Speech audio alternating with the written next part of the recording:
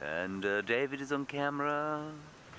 You are in the pre-show to the show, and so I will take this much more seriously when we actually go live. But for now, it's an excuse for me to mess around.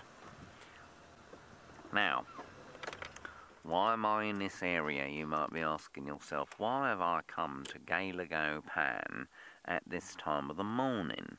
Well, the answer to that question lies in the sounds heard by a number of people in the night. Both Megan and Kirsten heard what they thought was something dying here during the course of the night.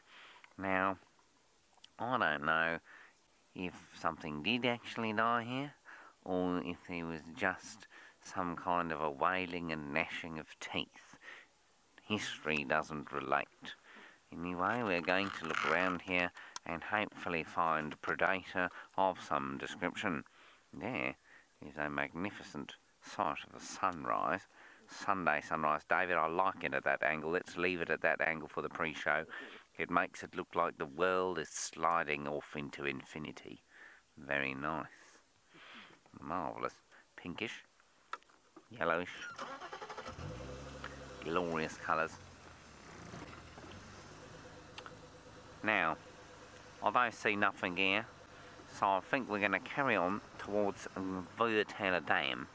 It's possible something was murdered in amongst these bushes here, and I so think that until it's daytime we won't be able to go in here to have a look. So we have to drive around the outside now. Shongalai, the small leopard, that little one, she came into this area sometime during the night, we think. There was monkeys going crazy, bat crazy they were going. They were shouting and alarm calling and screaming at each other. Maybe it was Shongile, maybe it was Tingana. Nobody knows. It's so impossible to tell when you're sitting by the fire in the camp on the first parts of the winter.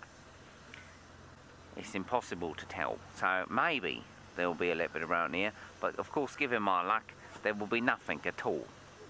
All we will have is pretty bushes, nice flowers, a couple of spiders, unidentifiable because there's so many of them, and a couple of insects. We might have a nice sunrise or two. No doubt Tristan will find wild dogs chasing leopards, possibly eating elephants. I guess my luck is just not with me at the moment. Maybe David's luck is better than my luck. Hopefully that is the case. Now in 60 seconds the show will start proper, and this ridiculous human being talking to you now will cease to be on your screen for a little while, and the next time you speak to him, he will be talking in a manner that is not like the manner he's talking now, through his nose and from the East End of London. Because we ain't in London, is we, David? No, we are not. We is here in a bushveld, looking for animals of Africa, so we should be talking like relative Africans as opposed to East End criminals or laundromat owners, whatever you might want to be. In 20 seconds you are going to go across to the very, very professional Twist and Dex to start a show, and I hope it's a wonderful experience for you. I'll catch you on the flip side.